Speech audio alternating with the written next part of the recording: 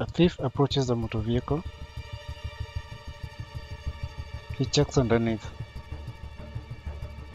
and his intention is to steal the catalytic converter from this vehicle. It's clearly evident that it's at night, but the owner of the vehicle has parked his car at a lit area, and the CCTV camera that is monitoring any attempts to steal the vehicles. He's joined by his accomplice as he continues to try and open or cut off the catalytic converter from this black vehicle.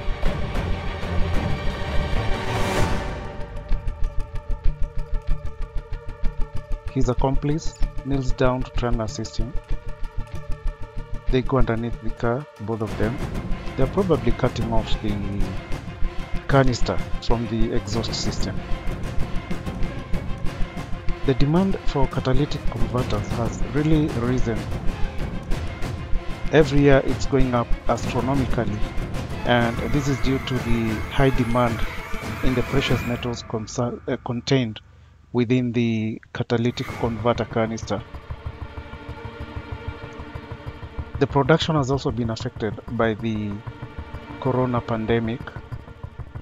So the accomplice runs off from the vehicle.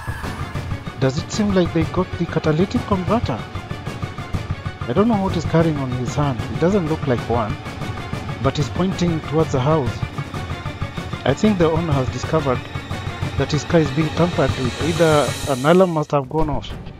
So the accomplice has run off, but the first thief is still underneath the car. It's strange. Let's see what happens. There is the owner. He's fighting the thief. He's confronting and fighting the thief. The thief runs away. I think he must have raised alarm as well, because I can see some neighbors coming out of their houses.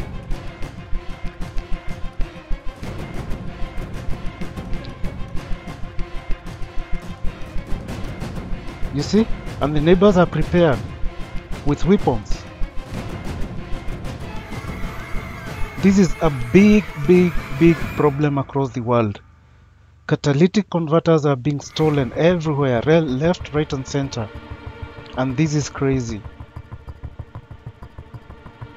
It's extremely expensive to replace this stuff in your car.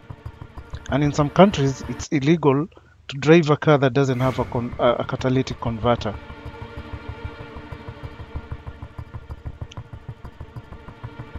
So one of the things that one can do to prevent theft of the catalytic converter from their vehicles is what you can see here. It's a very classic example.